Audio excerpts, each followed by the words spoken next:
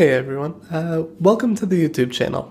Some of you may have been here already to view some of the recordings from the Android Dev live streams that I do over on Twitch, but this is actually the first video I'm making specific for this YouTube channel. I'm really excited to do this, hoping to make some more content for all of you this summer, so do let me know what you think of this. Let me know in the comments if you enjoyed it, if you have ideas for other topics you'd like to learn about, and hopefully we can make those happen.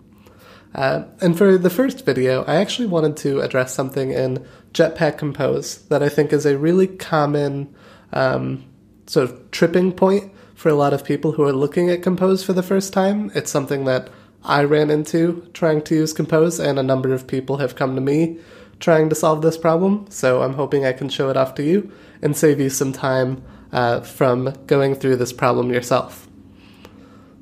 So to set the stage for the problem we're going to look at, let's consider the Jetpack Compose code that you see on the screen.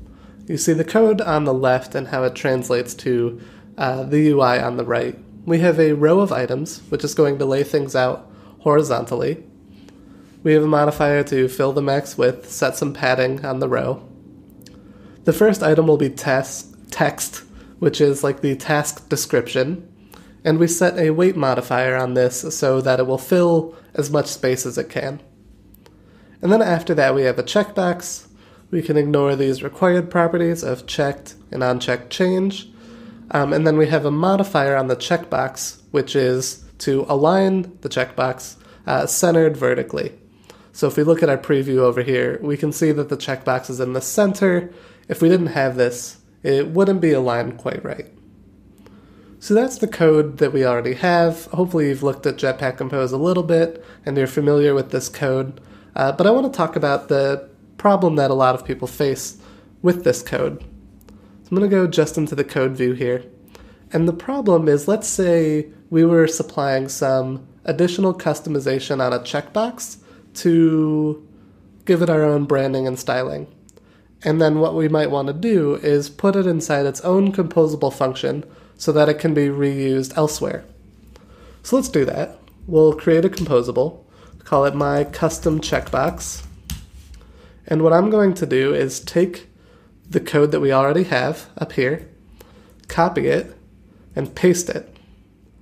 And immediately you may realize that we get an error here, that there's an unresolved reference for the align modifier. And this is really confusing. It works up here. Why doesn't it work down here? And this is something that I think will trip up people who are using Compose for the first time. So let's try to figure out why that is. We can start by doing a command click on the align method to look at the source code. And if we just look at this area, everything looks fine here. It's an extension function on modifier. It takes in an alignment property, specifically vertical alignment, because we're inside of a row. We want to figure out where vertically in the row it should be aligned. And then it returns that modifier. So everything seems fine, but if we scroll up just a little bit, we'll notice that this extension function is inside of an interface called row scope.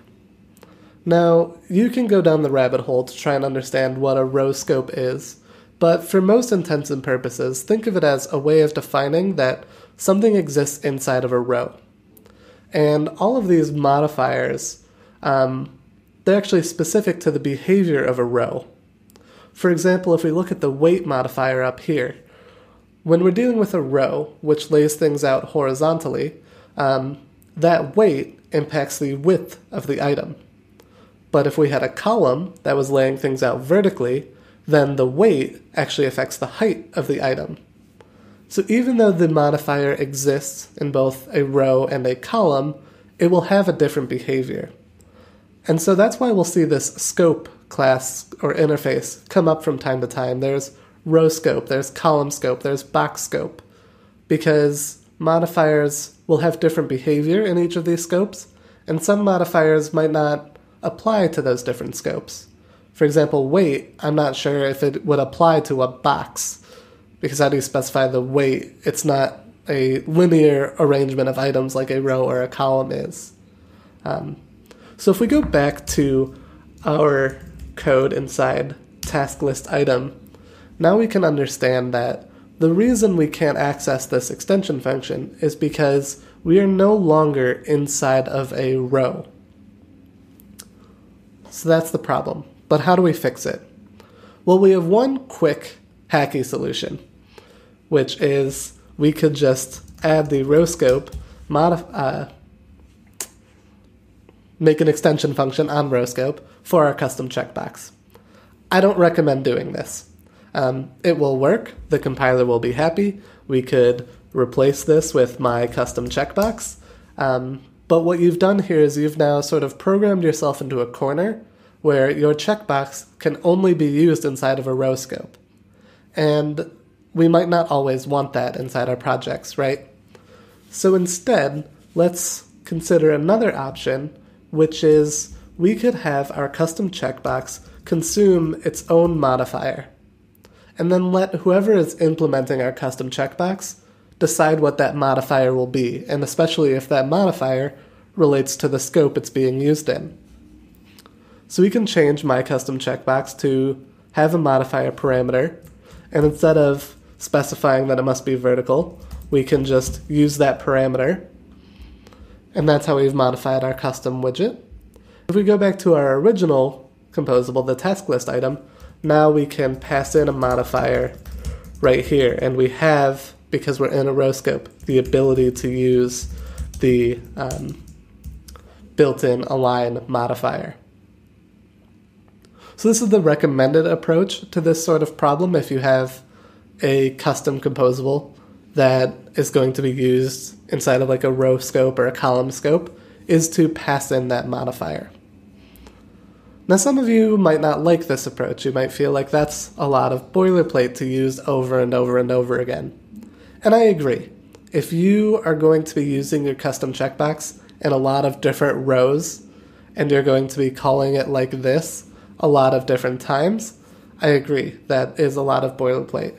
But I think it's still justified to make sure that your custom checkbox is completely decoupled from any particular scope. However, I think there's a great opportunity to meet in the middle, which is that we can have our custom checkbox and then put maybe a helper function around it for that specific use case. So we could create a new composable here, and we could call it a vertically centered checkbox. And for our vertically centered checkbox, we could be explicit here and say that this is for, in a row, we want a vertically centered checkbox. And then we can take our code from the previous solution and put it inside this function. And then inside our original implementation now, we can just type out vertically centered checkbox. And so this is a good hybrid approach between having a composable that we pass a modifier to, and then still having a helper function that solves most of our use cases where something is appearing in a row over and over again. So I hope you found this helpful. I know this is a very short video, but I think it's a really common question in Jetpack Compose, and hopefully this gives you some ideas on how you might structure your own codebase to solve this problem. So do let me know in the comments what you think. I'm really excited to start doing more YouTube videos for all of you, so please like and subscribe and let me know what you'd like to learn in the future. Thanks.